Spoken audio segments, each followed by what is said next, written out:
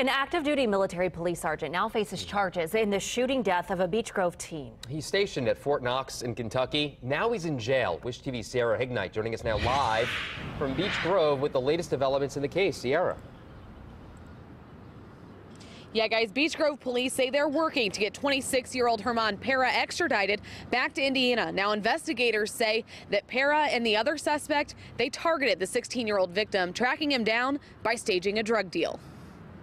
Shots fired into a car in Beech Grove. It rolls into a ditch and catches fire. Inside, 16-year-old Xavier Ware and two others. Weeks later, police now say 26-year-old Herman Pera and 16-year-old Isaiah Funes are responsible. Ware was hit twice and later died at the hospital. His mother was devastated to hear who was responsible for her son's death.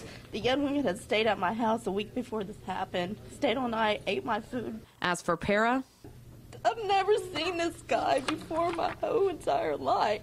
Pera is an active member of the U.S. Army and a military police sergeant. His military status and being stationed outside of the state made the investigation a challenge. I think it's pretty unique. Yes, sir, I do.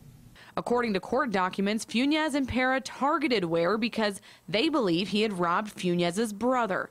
Funes told investigators they tracked Ware down by having a woman meet up with him to buy a THC vape cartridge. It is our belief, yes, we have the people that were in that vehicle that evening firing at Xavier Ware.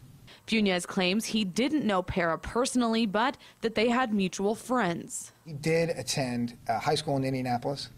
He has residence here in Indianapolis and family here in Indianapolis. Now he's being held in Hardin County, Kentucky, where he was arrested, and a mother is left wondering. What would motivate him to do something like that? It's not like he's a child that's not thinking. He's 26 years old and took my kid. I'll never see him. And he protects the country. Like, what? He's a monster.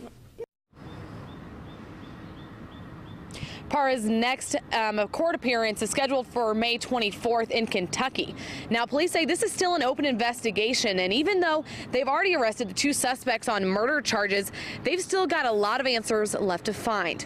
Live in Beech Grove, Sierra Hignite, Wish TV News 8.